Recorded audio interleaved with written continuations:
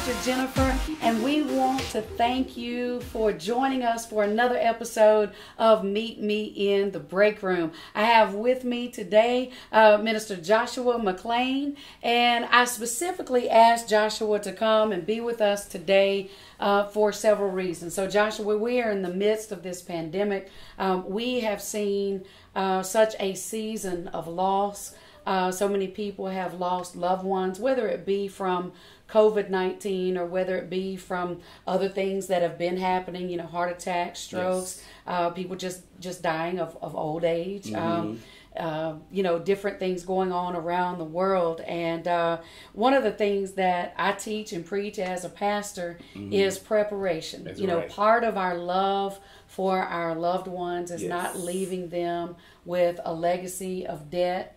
I think unless you just had no other way around it, you should not leave your family having to do GoFundMe pages and trying to take up collections at funerals to bury a loved one. Yes. And specifically, I asked you to come today because I was recently helping a seasoned saint who is in the latter years of their life trying to get a burial policy. And so we went through several companies trying to get a burial policy, but because this person is elderly and very much underweight, we were not able to get them covered through some of the conventional life insurance policies, and I was able to get one with you. Yes. And so I wanted to really bring you because we've seen, like I said, a lot of death during this time, and so many times people don't get insurance because they think it's not affordable. They think that it's not available for them. Maybe they did try to get it through another company. Maybe they failed the physical. Some companies do physicals. Maybe they're not in great overall health. Maybe they feel like they're too old to get a policy now. And so I just kind of want to talk about some of those questions. And so I'm excited to have you here today. So first of all, I want you to tell me what types of insurance you offer. Well, basically, I'm a broker, so I work with all kinds of different companies. I do life, I do health, I do home, I do auto, we do renters. But basically, the main thing we try to make sure we do is have something affordable for the client. Because what I look at, especially seniors as well, seniors are definitely a great priority as well right now. And right now, due to COVID-19 going on, what I've been finding in my research that a lot of insurance companies now are looking at it kind of different a little bit. Some of them are giving a waiting period on COVID-19. And so what I try to do is express more of awareness to people of getting insurance early before they get themselves into a bad diagnosis as well. But we still try to make sure it's affordable. That's the key, is that like some plans are $7,000, maybe $40 a month. Just try to make sure it's something affordable that they can actually have as well too. Okay, so let's talk about that. Let's talk, number one, if somebody says, I just want a basic policy to know that if I passed, you know, my spouse or my children wouldn't be having to, you know, go into savings, or they wouldn't have to go get a loan at the bank. How much should a basic burial policy be? If you're not trying to, you know, just roll out the red carpet, how much can you do a nice funeral for? Got it. Depending on the person's age and their health condition wise, for what their budget level is, we try to go by that. But a basic burial, you can get an $8,500 life insurance policy for like maybe $45 to $50 a month, you know. Just something kind of affordable in that range. Because like a lot of times people say they have on their jobs. But a lot of times now everybody's trying to get it on the side where they just have it strictly just for their burial as well. Because most funerals cost between about $10,000 in the state of Mississippi. And some range even more. You know? Yeah, I know my dad passed in 2011. And, you know, we were amazed at what it costs just to do basic stuff. I mean, we didn't go over the top with anything, but just to do what we felt was proper for him. You know, it gets up there in just a moment because there's so many things that go along with that that have to be taken care of. So, so you have life insurance. You have health insurance. Health insurance as All well, right, too. so tell us a little bit about the health insurances that you offer. The health insurance market is more like the Ambetter and different companies like Molina, different companies like that. We have National General, different companies. Basically, with the health insurance, it kind of works different with each person because of the health insurance market right now. It's kind of like a little bit outrageous right now. But I think once most people get their health insurance normally in the November area because they want to get it before the season. But you got some people that want health insurance. They want some dental. They want some vision. They want some. So we have something to kind of offer them in those levels as well. They want just a regular dental plan, or they want something to help them with their hospital. Just in case they go in the hospital, they got to pay out their pockets for a daily hospital stay. So we have things like that too as well for them. Okay. And then you also offer home and auto. Yes. So let's talk about that, because we live in Mississippi, so Mississippi does require you to have automobile insurance. Yes. And so let's talk about what all you offer as it relates to that. With the home and auto as well, everything what I'm learning is that when I actually went through my classes and stuff through the state of Mississippi with my teacher, he was like, well, Joshua, you've been doing life insurance for a while. But he said, now when you get into home and auto, it's all credit based. I said, what? Everything's going to be credit based. You're going to see, you got to put their social security numbers in, all that kind of stuff. And a lot of times, there are so many people that really want the home insurance but can't get the home insurance. So we work with different carriers and stuff. I remember one lady was in Prentice, Mississippi, when the storm hit back here a couple of months ago. They lost their whole church and everything else. And she was saying that years ago she had tried to get mobile home insurance, and she said that everybody kept turning her down. So when she got my card, she was like, just come and see me. And so when I put the application in with the home insurance company, they said, if you don't mind, can you actually drive out there and see her house? I said, well, I'll do that. Yeah. So she said she had 4 rooms that had got burnt up in a fire. So her and her husband, they kind of remodeled their trailer and did all kind of fronts and everything on it. But we actually got her covered. Wow. I mean, and everybody was telling her to wait 5 years. But she said, well, if something happens where I don't have anything. 5 years is a long time. Yes. Yeah. So we kind of deal with a credit base when it comes to the home and auto. Okay. And sometimes what I found out that her credit was a little bit, her husband's credit was stronger. So basically it went through on him versus her. Because she had a little bit more things on her credit versus the husband did. Okay. So, and then renter's insurance. That's very important to have. Yes. If you're renting from someone and you had a fire, or you're renting from someone and had a flood, they don't always have coverage to cover you and your stuff. And so that's where renter's insurance is a blessing to have. So tell us a little bit about that. Yeah, renter's insurance, just being here in the state of Mississippi, definitely in the Hinds County area, I see so many people that's renting as well. Renting is like a big thing now. Right. A lot of people try to rent because they want to make sure that they can kind of get themselves prepared to buy a house and stuff like that. Load. But the thing is that, when storms come through, when things happen and it messes your contents up within your place, you got to go back and buy all that stuff over again. Right. Like my brother was telling me how when he was in Texas and how he had he didn't have renter's insurance when he first got his first apartment. And he said the next time he got renter's insurance, and he said he was able to get a check and be able to take care of everything and all that kind of stuff. But renter's insurance, we have one that's really amazing. Rental policies of $30,000 can range for maybe $40 a month, which is really good. The good thing about it has additional living expenses, so that means that if the person's house is apartment is destroyed, where they can't get back into their place, it'll get them an extra $4,000 for additional living expense. Okay. To help them. So that means that they've got to go and stay in a hotel for a period of time, or if they're staying with family members, they can get their basic necessities until other things come through.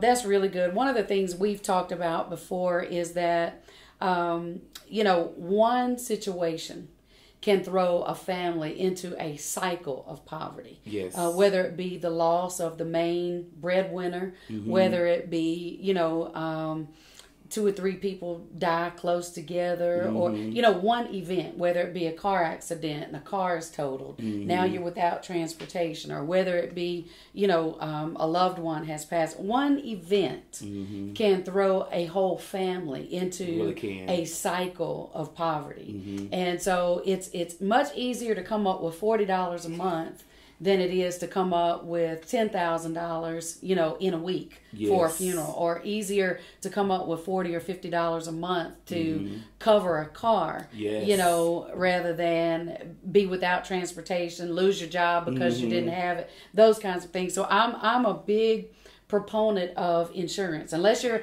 a millionaire. If you're a millionaire, you don't need life insurance because you can pay for that. If you're a millionaire, there's certain things you don't need, but the majority of us are not walking around at millionaire status yet. And so while we're in the meantime, it's good to cover the things that God has blessed you with. Let's talk a little bit more about that burial policy, because the one that I was able to get for this individual, as I was helping him tend to his business, was he was able to get one that would cover his casket, it would cover his headstone, his vault, the whole thing. And so none of us are trying to get up out of here today, but I've heard it said quite often, everybody wants to go to heaven, but ain't nobody trying to go now. That's right. But what we do understand is that it has been appointed to all of us that at some point in time we're going to get up out of here. That's right. None of us know the day, none of us know the hour, and death comes to visit people of all ages. I have preached funerals of infants. I have preached funerals of children that were under 10. I have preached the funerals of teenagers. I have preached the funerals of people who were minding their own business and were innocent bystanders, but just like that, their life was taken out. I've preached the funerals of those who were well up in age. I've preached funerals of people who had car accidents. I mean, anything can happen at any time. And so it pays us to be prepared. And so let's talk a little bit more about that that burial policy, and kind of just talk about what all it covers. And I know you have different companies, but let's kind of talk about what all is offered through the burial policy. Is really good. Matter of fact, with that company as well, it gives you the casket, the vault, the headstone, all in one package deal. So it saves over like $7,000 off your actual funeral. An actual casket in a funeral home is about between, I would give it a take, $7,000 to $8,000 maybe for a casket, and so a casket with them is only $1,500. The vaults are normally a little bit more expensive as well, but they start at $750. Then you got your headstone starting at $1,200. But the good thing about it is that it's like a pre-need plan, and so when you actually pick out your plan that you actually want, then it all comes together with your life insurance policy. So it's like you're wanting whatever kind of casket you want, whatever you want, and basically it's a great value. Because I know when my wife's grandma had passed as well, I think the funeral was ranging a little bit up there as well. But to get a funeral affordable range where everything is right there together is amazing. It's amazing. And so with this policy, they can choose whatever funeral home they want to use, and they can choose whatever cemetery they want to use. And then there's a selection of caskets they can choose from. A selection of vaults that they can choose from, and then a selection of headstones that they can choose from. So it's a one package deal. And it's something for the whole entire family as well. Especially with Senior Life, they have all kind of great stuff for individuals, for children, for everybody. But I think the good thing about it, they can add, I think, 4 additional people for that. They get the same exact discount. But the good thing about it, though, is when a person passes away, they can ship out their casket, their vault, their headstones funeral home. So versus a person trying to run to the funeral home and say, we need this, so it's already being shipped to the funeral home. And that program actually just came back to the state of Mississippi, I think was this past year. It had left like a couple of years, and I think they got it back in place, which was, I think, this year, February, I think. And it came back in place, and I think it's a great thing for the whole community to be able to have as well. So let me ask you this. Have you had anybody who's had to call and make a claim on their policy? And did everything go smoothly for them? Matter of fact, I got one testimony now. I think she's out of the Moss Point area, Mississippi, with Bishop Eric Brown, his church, his ministry. he had invited me on a Wednesday night to come out and help his church with insurance. And I went out there and did it. And not knowing that her brother would pass away 2 weeks ago. Wow. And she was like, Joshua, I just thank you for coming. Yeah. She said, cause everything worked out smoothly. I mean, she said, this is the first funeral that we didn't have to like try to go how to raise money and all that. Right. Everything just fell in line, you know. She said, because most of the funerals that she's had is, and then like she told me the other day, she said, up my policy. Yeah. Since all this paid out, she said, I know y'all was taking out there for my brother. Just go ahead and do another policy now. So it means a lot to have that coverage there for the family and stuff like that too. Absolutely. And you know, anytime you lose a loved one, you're dealing with grief, you're dealing with hurt, you're dealing with, you know, depending on how it happened, you know, if it was unexpected, you know, a tragic accident, those kinds of things, you're already having to deal with so many emotions. Yes. And this is something that you can do for the people you love to not also add to that, you know, the pressure of not knowing how you're going to get this done. Yes. You know, and so I think that it's beautiful and something I really want to encourage every family to look into, because it's part of our responsibility as believers, I believe. Yes. The Bible says that a righteous man leaves an inheritance, not just to his children, but to his children's children. Yes. But so many times, instead of looking to position our children to start better than we started, and to go further than we have gone, we leave them with a legacy of debt, and we leave them with, you know, and it's just not biblical. And that's not me trying to put anybody under condemnation, but so many times what we spend on a pair of shoes, what we spend on something that is not increasing in value, something that's not even going to, you know, a car, if you go buy a car off the lot, it's not even worth what you paid for it by the time you drive off, you know. And so many times we're investing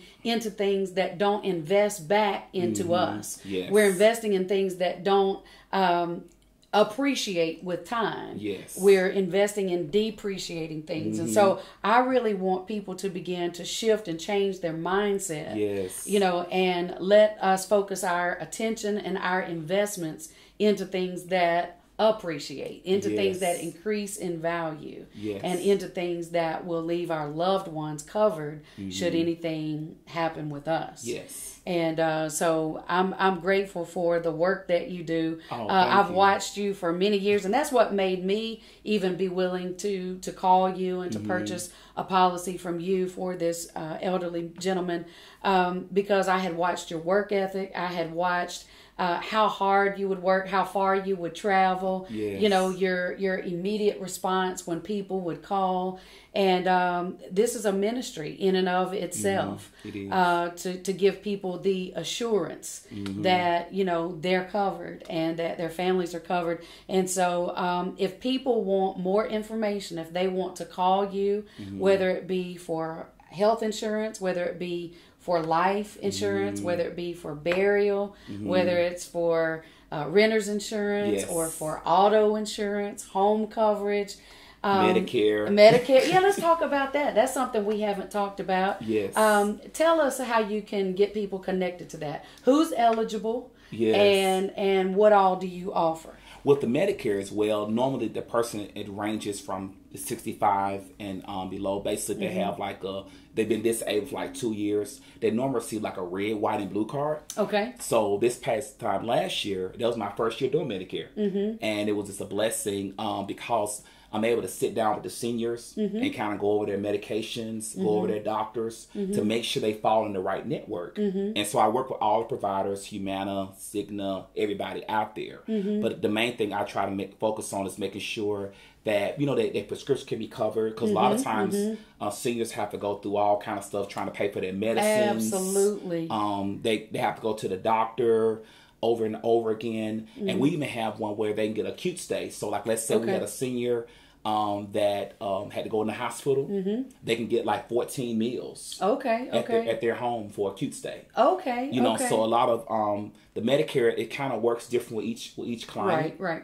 But right now, it's the LIS moment for low income subsidy people. And we have people that's dual SNP in Mississippi. That's like people that special needs people. You know, they can't really afford. They got a low income level as well. But Medicare is really great. Like I said, it's like a bridge to be able to bring those private providers in to be able to give people that security they need as well too. Very good. So what I'm hearing is that insurance is not a one size fits all. And so that's where you come in. Yes. In talking to that individual one-on-one, finding out what their situation is. Yes. And from there, determining what their needs are. Yes. And then you can give them options based on what they're able to afford and what their station is. It's just the affordability stuff. I had like one lady, she was telling me how she had like, I think all her she was like on 20 medications almost. Wow. And she was telling me, if you can help me save on my medications, then hopefully I can open up like get with you in a couple more months and call you for life insurance. So we was able to get her something that was affordable. Right. We got her medicines down. She was saying like, I think a specialist, I think she was paying almost $300 to $400 a month. So now she's not spending anything for a specialist. Wow. So all that money is coming back in to be able to help her as well. Yeah, that's a blessing right there. That's a game changer for sure. So if people want to contact you, Joshua, how can they contact you? They go to my website. It's www.umbrellahelp.com. That's the website. Umbrellahelp.com. Yes. Tell us about that umbrella, Joshua. Well, basically, years ago, I was kind of seeking the Lord on how He really wanted me to be.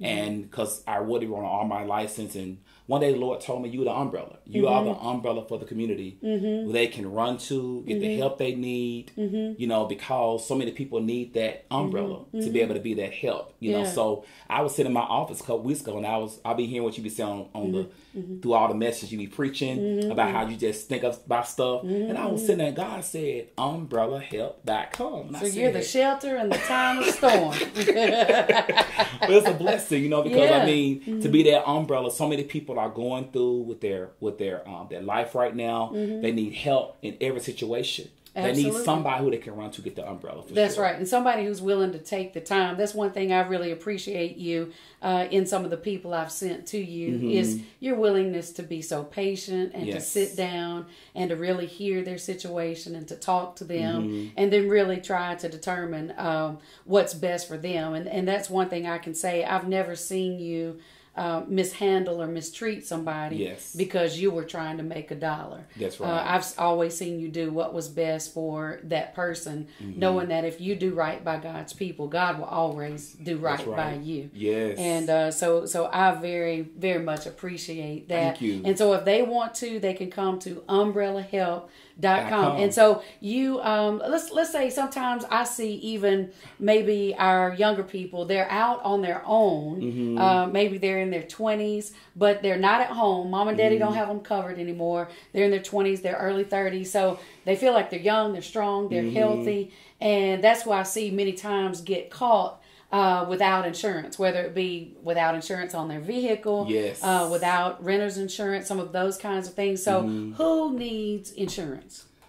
Everybody needs insurance. Everybody needs insurance. Everybody needs it. The thing is that, though, what I'm looking at, though, a lot of younger people, we take out more term policies because we're more younger. Right. So we take out like $100,000 because they try to get something because what I look at, they'll say, if you have a family and you have to leave out of here, do you have enough to cover that family? So if I look at a 30-year-old and he coming back for insurance for his wife and his 2 kids. So I look at, okay, sir, you're 30 years old. Let's at least try to do a $150,000 policy on you. Right. That way your wife is at, she's not having to worry about if something was to happen, that nobody's in that bind. It makes up for that loss of income, at least for a season, until they can figure something else out. Or it provides a cushion to be able to put some money away for the children's education.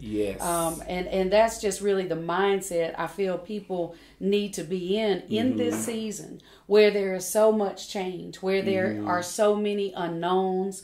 We were talking a while back about people grieving and not even realizing they're grieving the loss of what was. Yes. They're grieving the loss of being able to plan things out a year in advance. We're grieving the loss of even being able to plan, something as simple as, a family reunion or a graduation, because we just don't know right now from month to month what COVID-19 looks like. Yes. And so for me, I'm really trying to shift people's mind, not into a state of fear, but pushing people into thinking ahead. What does it look like to have your family covered? What does it look like to have, and so I believe people need to be saving everything they can save right now. I believe people need to be planning for the unexpected, making sure they've got their bases covered as it relates to having some savings, having, insurance should anything happen. Yes. I just believe that those things are very important. They've always been important,